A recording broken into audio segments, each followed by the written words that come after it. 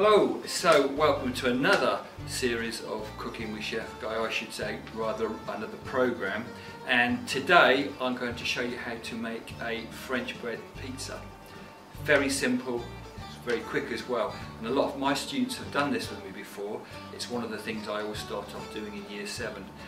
We move on then to making our own pizzas from our own dough.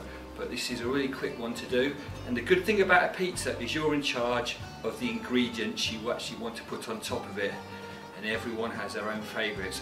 I'll go through some of the toppings that are quite common. So I particularly like a seafood pizza, so I might put some tuna on mine. There's a can of tuna in there. I also might put some anchovies on. I like anchovies, maybe a few black olives. Okay. On this plate here we've got pepper, that's nice on the pizza. I know very popular ingredient is pepperoni, that's the one, isn't it? Mushrooms, okay, and we've got a fresh chili there as well, okay, and I also like on mine some crushed garlic. You'll also need a tomato base. If you wanted to use a passata and reduce that down, you could do, but a very quick one is just use a bit of tomato puree. It works fine. And what you'll need as well, you could use a French stick, which has already been fully cooked. I prefer to buy these part bake French sticks because they don't go quite as crispy as if you're just using a fully baked French stick, and they are really cheap. Okay, and don't forget you'll only need half of one per person. So the first thing I'm going to do is actually just cut this in half. So you're not going to be using your chef's knife, which is one of the knives you use most of the time, 89% of the time. When you're cutting bread, you need a bread knife, and if you remember, it's got the little teeth on it, the zigzag serrated teeth. So all you do, get your French stick, and you're going to cut it in half as best you can. So make the bridge, okay, and just start sawing through. Look at that, that was easy, wasn't it? Okay, put them right there. You've now got 2 halves of your French stick. First job is to put your tomato base on. So, spoon,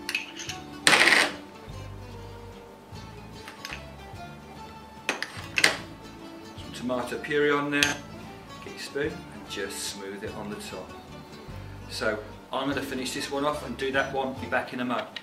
1 minute, 37 seconds later. So, I'm going to do one vegetarian pizza and one meat one, so hopefully everyone happy. And actually, you could make that vegan just by putting some vegan cheese on rather than the mozzarella, which we're going to put on both of them.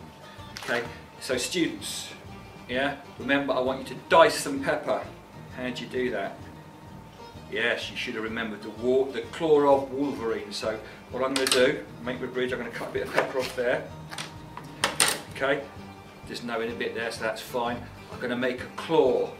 So if I turn it that way, you don't want to cut all the way through, go near the end.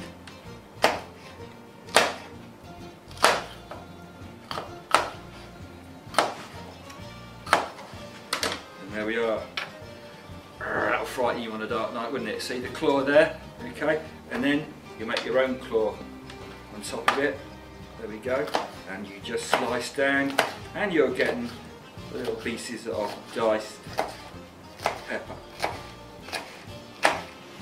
A lot of you are getting really good with your knife skills now. I've seen some of your film, you clips you sent in, so well done. Last little bit, yeah, remember you can do that as well, can't you? Okay, you use the knife as a sweeper. If you want it to get finer, yeah, that's another way of doing it as well, isn't it? Okay, so I've got some peppers there. I'm going to put pepper on both of them, a little bit of pepper on both. Sprinkle them on.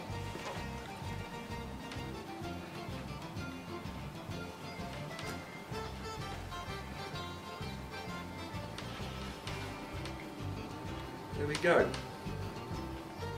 Pepper on there. Right, what should I put on now? A little bit of chilli, once again. Okay, a bit of green chilli. Be mindful of the chilli, you don't want to blow anyone's head off. I certainly won't be putting any of those, what were they, chef, producer? Carolina Reapers. Carolina Reapers, I won't be putting any of the Carolina Reapers on that Rob gave me. I've got to work out something to do with those. So once again, if you want a fine dice of chilli, get your chilli. Make the claw. And the more little bits of your claw, the better. So there is the claw of chilli now. Put that down. So then make your own little claw. And you really don't want big bits of chilli in there, because the chilli should be a nice background, sort of slight burn to it if you like chilli. Okay, so what you can do is get it scooped up into a little pile and actually chop it.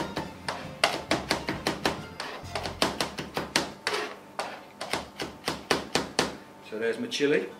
Let's put a little bit of chilli on both of those.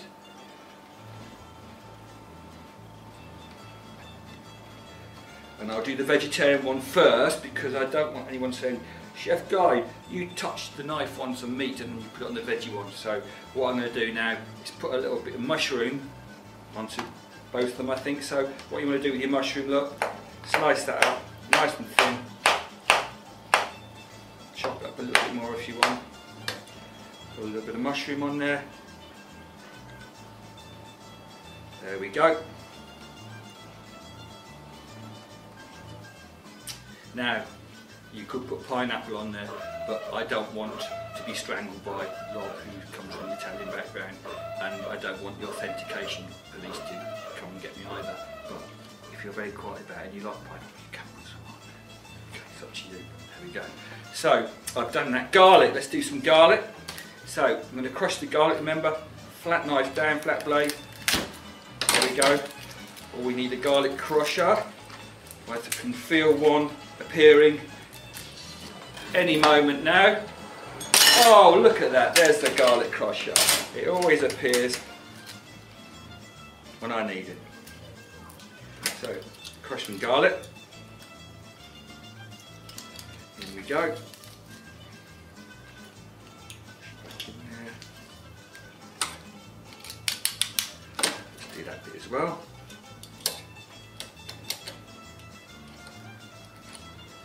A little rule with garlic: if you're having a romantic meal, you're alright if both of you had the garlic, you kiss each other then, but if one's had it, it can cause problems. Luckily everyone I know likes garlic, so a little bit of garlic on there. Fresh garlic, beautiful.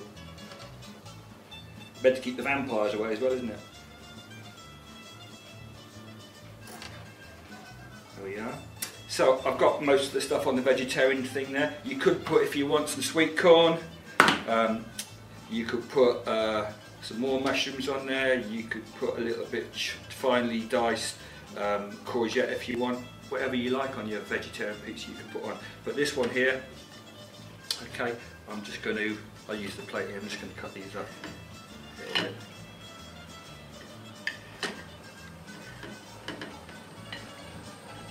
So I'm just going to put some of these on top of the meat one. Be back in a minute. A few moments later. So we're nearly finished now. Yeah, a little bit of mozzarella on the top. Remember, if you're vegan, this is vegan at the moment. You put a bit of vegan cheese on there. This is vegetarian now. You could just put grated cheddar on there if you haven't got any mozzarella. You don't have to use mozzarella, but be mindful of the authenticity police. I promise I haven't been on the show. Not yet. There we go. And to finish it off, I think just a nice bit of oregano on the top there, maybe.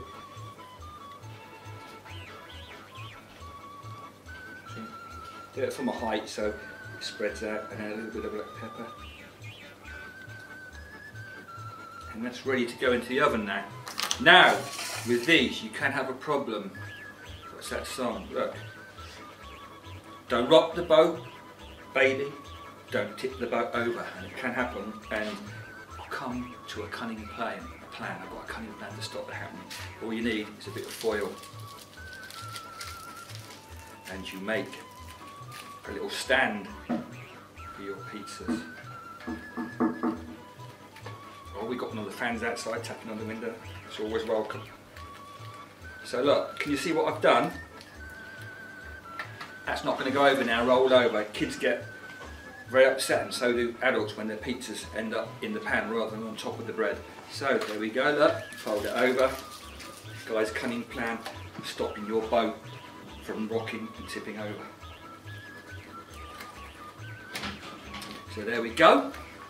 What I'm going to do with those now is pop them into the oven, catch you in about 10-15 minutes. A little longer than a few minutes later. So it's been 10 minutes, let's have a look. Oh yeah, I think they're done nicely. Bring them out and have a look as well. Cheese is melting nicely. Haven't, my anti-rock mechanism has worked, so they're there. Let's have a look at that one.